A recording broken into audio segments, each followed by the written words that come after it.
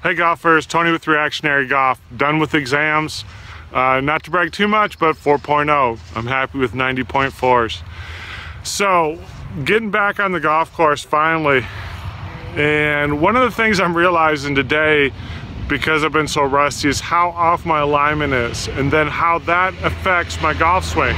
So one of the things that I have a bad tendency to do is actually aim right. Part of it's from drawing the ball a lot.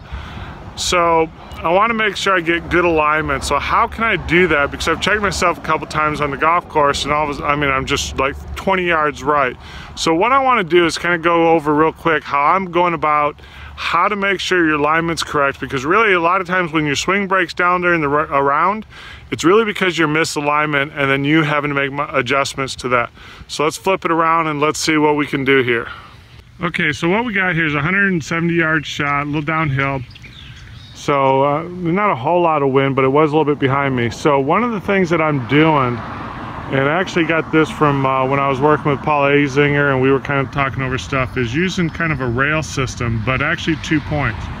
Here I got the golf club actually aimed right at my target. Now it may look a little bit off, but that's just because of camera angle relative to the alignment, so we'll go like that. So then what I'll do is I'll actually take a side step and then now make sure my body is now lined here, and it looks like, you know, I'm going right at these trees.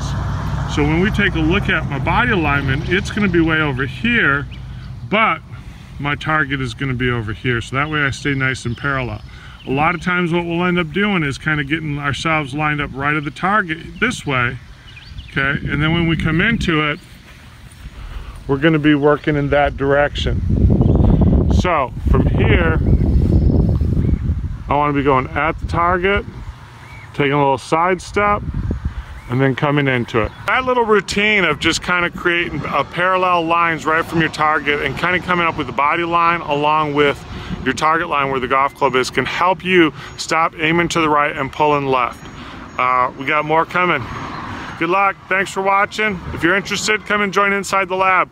We actually now have golfers from 8 different countries outside the United States. It's a lot of fun. Not a bad shot. I'm happy with that. That's kind of right where I wanted to aim, play the ball. So that way it gives me room to, in case I miss it or I pull a little bit, I still got a room a little bit left of the pin.